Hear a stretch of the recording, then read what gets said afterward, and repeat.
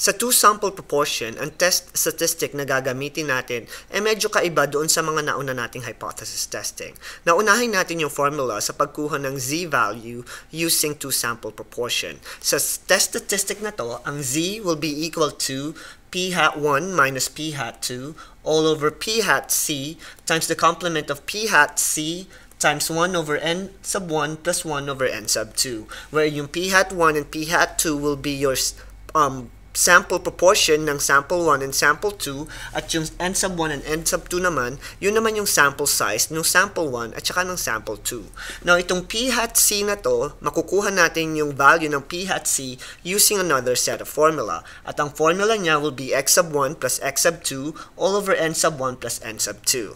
Now, ang p hat c will be a very important formula doon sa paghanap ng ating conclusions sa two-sample proportion. At gagamitin natin yan sa pagkuha ng test statistic at sa pag-check ng normality ng two-sample proportion. Now, let's have our first example on using this test statistic in two-sample proportion. So we're going to be looking into research on cholesterol and heart attack.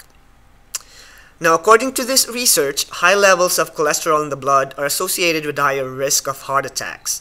Will using a drug to lower blood cholesterol reduce heart attacks? The Helsinki Heart Study looked at this question. Middle-aged men were assigned at random to one of the two treatments. The first treatment is 2,051 men who took the drug gemfibrozil to reduce their cholesterol levels, and a control group of 2,030 men who took the placebo. Now, during the next 5 years, 56 men in the gemfibrozil group and 84 men in the placebo group had heart attacks. At ito naman yung summary noong dataset na ginamit nila para sa research na ito, na kung saan yung first group ay nag-take ng gemfibrozil na nag-reduce down ng blood cholesterol level sa mga tao na member noong grupo na yun, at yung isa naman, ang isang grupo naman, yung nag-take ng placebo. At ito yung summary ng kanilang mga numerical values. Sa gemfibrozil group, 56 people or 56 men suffered heart attacks after 5 years out of the 2,051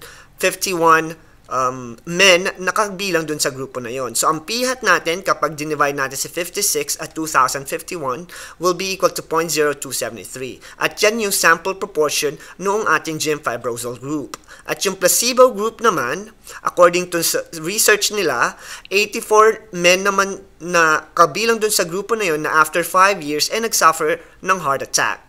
So, meron tayong total of 2,030 doon sa placebo group, at pag kinuha nyo yung p-hat noong placebo group, it will be equal to 0.0414.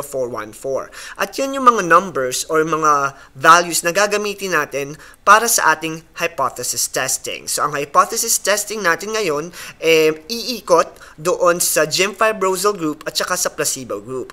Now, paano naman tayo conduct or magpe-present ng hypothesis testing using two-sample proportion? At ito yung breakdown noong ating hypothesis testing for two-sample proportion.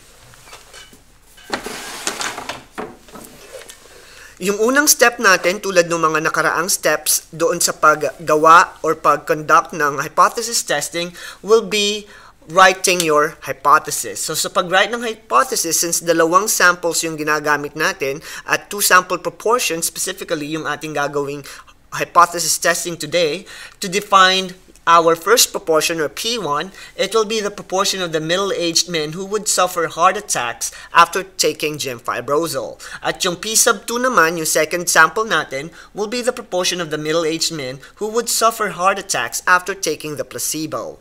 So, ang ating null and alternative hypothesis will be P1 is equal to P sub 2, which means parehas lang sila ng proportion, at yung alternative hypothesis naman natin, yung proportion ng mga nag-take ng gemfibrozil, mas kakaunti ang nag-suffer ng heart attacks kesa doon sa P sub 2, which is yung proportion ng ating placebo group. So, ito yung ating null and alternative hypothesis na iti-test using the two-sample proportion. So, yung sa second step natin is pag-check ng mga conditions. Random ba yung sample? Independent ba yung sample? Or normal ba yung ating sample na gagamitin?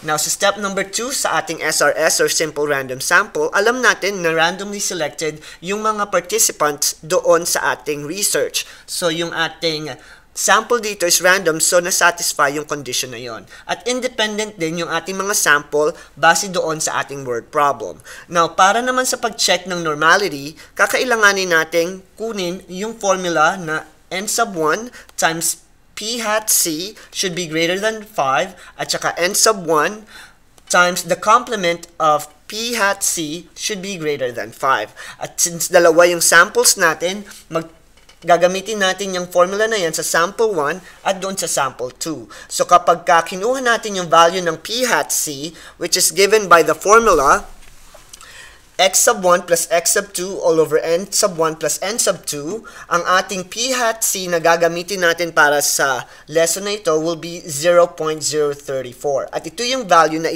gagamitin natin to substitute p hat c at saka yung 1 minus p hat c. So ito yung ating value para sa ating normality. So, with this in mind, ang ating n sub 1 times p hat c will be 70.3493. Yung atin namang n sub 1 times the complement of p hat c would be 1,980. Yung ating n sub 2 multiplied by p hat c will be 70.3493. At yung ating n sub 2 times the complement of p hat c will be 1,960. So therefore, lahat ng ating mga values is greater than 5, so yung normality is na-satisfy. Therefore, sa step number 2, lahat ng conditions natin are satisfied, so we'll be able to test our hypothesis testing without any precaution. So, sa step number 3, doon na natin gagamitin yung formula na pinakita ko sa inyo kanina.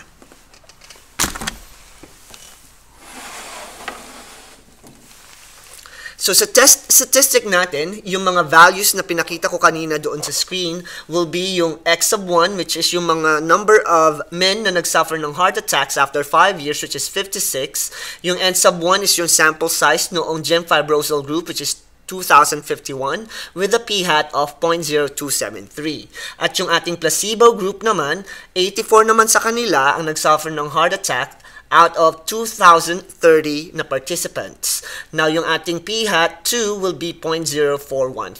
At yan yung mga values na gagamitin natin para sa formula ng pagkuha ng test statistic ng two-sample proportion, which will be given by p-hat 1 plus p-hat 2 all over the square root of p hat c times its complement times 1 over n sub 1 plus 1 over n sub 2. Alam natin na yung p hat c is equal to 0.0343 doon sa kinumpute natin kanina para sa pag-check ng normality. Now, by direct substitution, yung z value natin will be equal to 0.0273 minus 0.0414 all over the square root of 0.0343 times 0.9657 times 1 over 2,051 plus 1 over 2,030. Now, kapag ginamit nyo yung calculator nyo, ang z value natin para sa test statistic will be equal to negative 2.47. At ito yung makakatulong sa atin kung i-reject ba natin or hindi natin i-reject yung null hypothesis base sa ating p-value or sa ating significance level.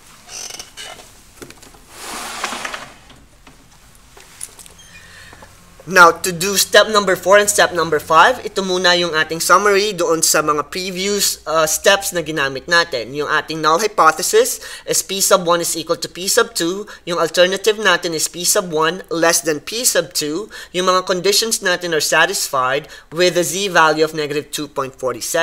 So, yung ating p-value, gamit ang calculator at saka yung table of values ng ating z statistic will give us 0.068.